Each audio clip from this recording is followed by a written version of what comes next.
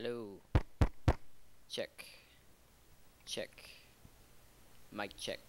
Are you doing a mic check? Yeah. Oh. Okay. Look at you. You can't even type. Shut up.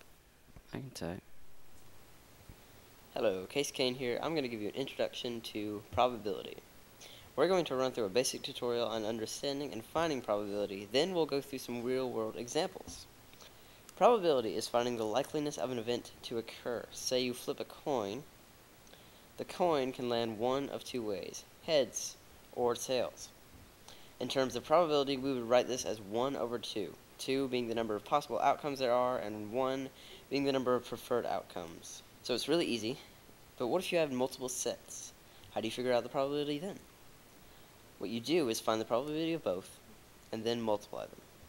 So if you had 2 quarters and wanted to find the probability of getting heads on one and tails on two, you would take the probability of getting heads, and then the probability of getting tails, and multiply them.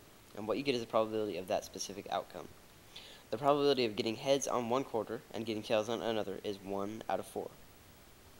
So, let's jump into some really fun, real-world examples. I know I jumped from the beginner stuff right into this, but you basically just learned all you need to know to do this.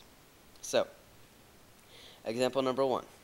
20th Century Fox recently picked up the rights to distribute an independently made film called Another Earth. In this film, Another Earth literally is orbiting our own. There is a contest that the main character enters to get a free flight to this other Earth, since in the film she is indirectly responsible for the death of a man's close relative.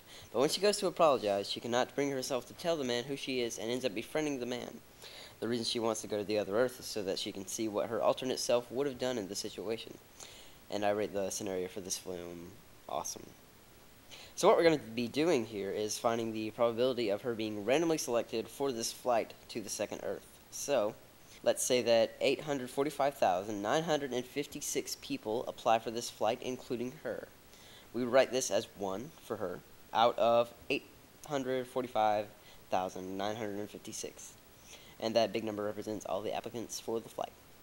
Looking at the numbers, she has an extremely slim chance. She is probably not going on that trip. On to my favorite example, where we observe the probability of the kill made in this Call of Duty video. Roll the clip.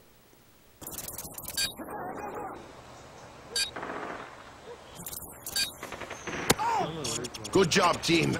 Get ready for the next round.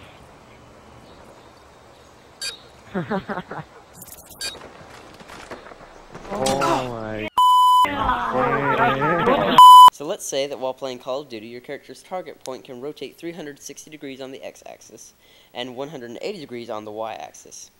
So, the probability for the x-axis will be 1 out of 360, and the y-axis's probability will be 1 out of 180. So, on paper, set it up like this.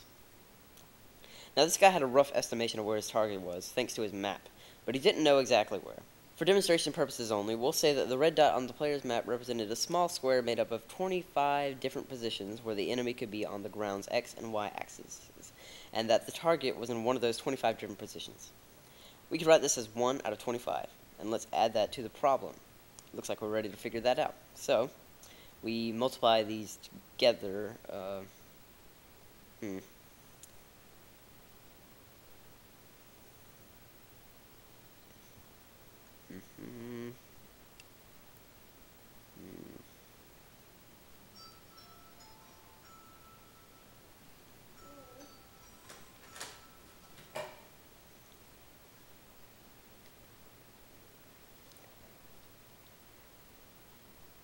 And you end up with the probability of that kill.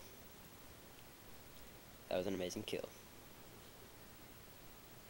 So, I hope you enjoyed this short little tutorial to probability. As always, youtube.com/7TP, twitter.com/7TP. I am Case Kane, and I am out. Peace.